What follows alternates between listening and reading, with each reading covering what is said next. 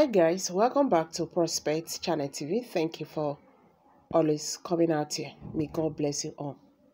The indigenous people of Biafra has called out the US to act on Nnamdi Kanu's case.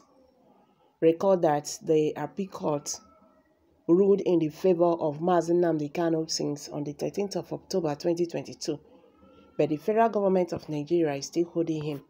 They said Nnamdi Kanu cannot go and all that. Nigerians have been talking. Now, the indigenous people of Biafra is now asking the US to act on Nnamdi Kanu's case. They said they are not comfortable with their silence. Why are they keeping quiet? They're supposed to intervene and all that.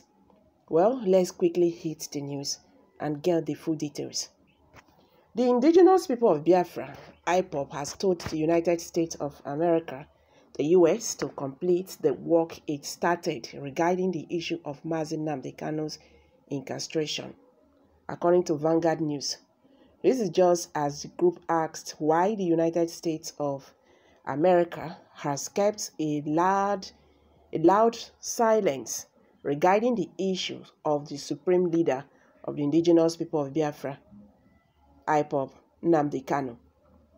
Emma Powerful, the spokesman of IPOB, released a statement titled Biafra Questions to the United States of America Government's Silence over Nnamdi Kanu's extraordinary rendition from Kenya to Nigeria.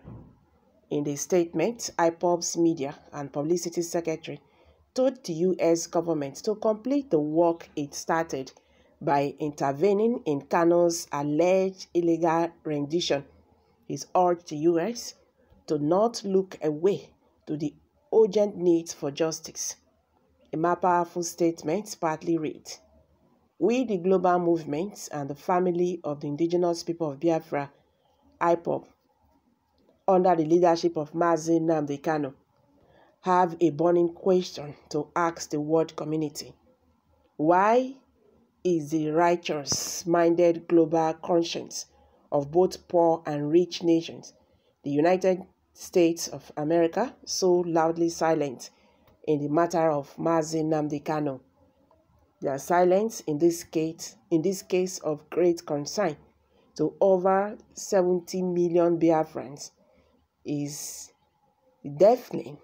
We know through history that it was the United States of America that acted as the world's conscience. They acted to challenge some European countries after the world wars and compelled them to let their colonized African nations go with flag of independence from 1950s. Nigeria is one of such countries that gained their first independence through that era. Dear US, we, the indigenous people of Biafra, IPOB, call upon you today to complete the work you started then. It will be recorded that Nnamdi Kanu has been in prison for quite a long time now, and the supreme leader of IPOB has been held up in a DSS facility for far longer than necessary. This is part of the reasons why there is so much pressure now. Nnamdi Kanu, being the supreme leader of IPOB, is one man that is very well respected by the people. He is one name that is held in high esteem. The group has been trying to have him freed so that they can once again be all happy as a people. They said, see, right from the one, I know that these people, their hands are not clean now. You understand? They don't have to be trusted. This US, UN and all that, and the UK. You can't trust them finish you. You understand? Because their silence really is worrisome. We are talking about extraordinary rendition here. This man was extraordinary rendition, from Kenya to Nigeria. Okay, what of the UK government, in which their passport he was carrying? He was with British passport when he was kidnapped from Kenya to Nigeria. And those people had just kept quiet.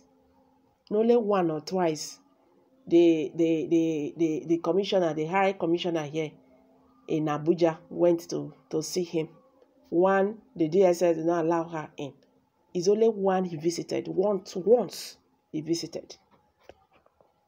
We are talking about your citizen. So these people cannot be trusted. You'll be surprised that they are happy with what is going on in Nigeria. You'll be surprised. Look at the killings in the north. Look at the killings by the Fulani herdsmen everywhere, the bandits and the Boko Haram. Have you ever seen them call out the president? Have you ever seen them call out the Nigerian government? What is going on in your country? No.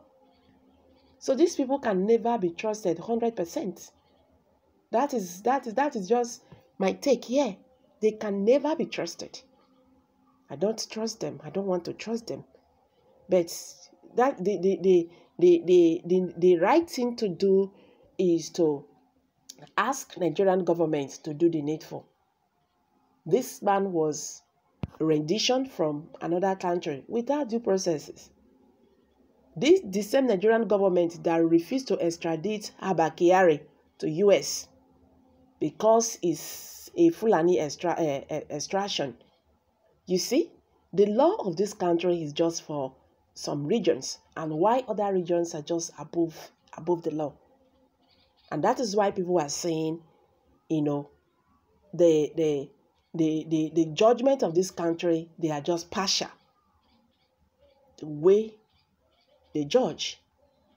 You understand? Look at this Nnamdi Kanu's case. Someone that has been announced, discharged and acquitted. The federal government, for no reason, they say they are not satisfied. That is why they are still keeping him just like that. You can imagine. So if Nnamdi Kanu were to be a northerner, by now they will not release him. And now the question is, where are Southeast leaders?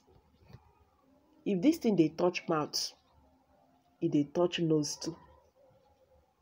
You understand? If the water don't flow well, as they touch your mouth, they touch nose. So they themselves, they should not think that they are free. Because lives are being threatened in the Southeast region because of this. I'm dropping it here, guys. Kindly share your thoughts below the comment section.